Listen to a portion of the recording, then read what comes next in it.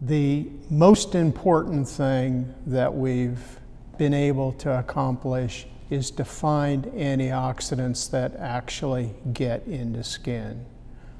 There are literally thousands of antioxidant molecules, and we've tested dozens of these in chemically pure form and can only find 4 antioxidant molecules that we can get into skin to give us this effect. Those are vitamin C, vitamin E, ferulic acid, and fluorin.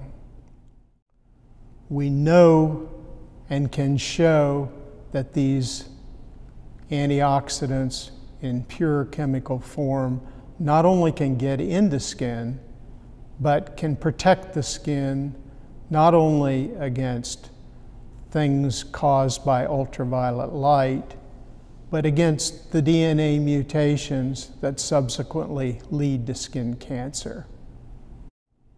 Because there are lots of antioxidant molecules, lots of them have been formulated without any evidence that they actually get into skin or provide these effects.